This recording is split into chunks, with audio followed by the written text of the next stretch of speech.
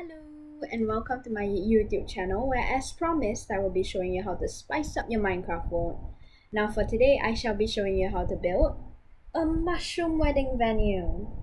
For today's video, I enlisted the help of my architecture buddy.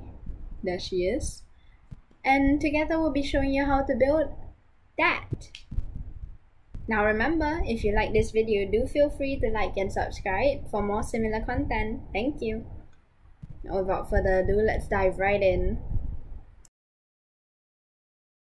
Okay, first we shall be starting off by building our ark. We used quartz for our ark and it was a mixture of blocks, steps and slabs.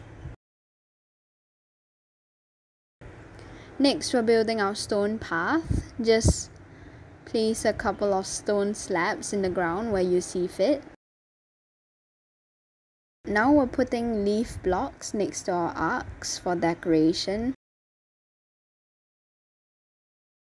Next up, we'll be building the benches for our guests to sit on using wooden planks.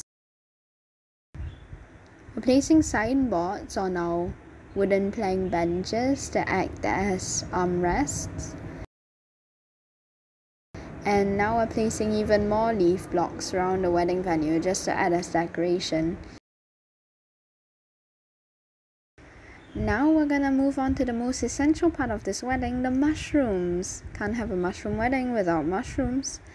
Well, we're actually building our own mushrooms with the mushroom blocks because we couldn't figure out how to grow our own, but in my opinion, ours looks cooler anyway, so if you don't want to design your own mushrooms, you can always just use the original design. Next up, we're gonna add the flowers. We're using red and white flowers because it fits with our color scheme. Next up, we're moving on to another important part of our wedding, the lights. You can just put them anywhere really, wherever you want to be lighted up, just place them there. Now we're gonna add our ceiling. Again, we're using red and white stained glass because it fits with our color theme. We're adding lanterns underneath our stained glass blocks. I don't think these will actually manage to light anyone's way. It does create that floating lanterns kind of vibe though, so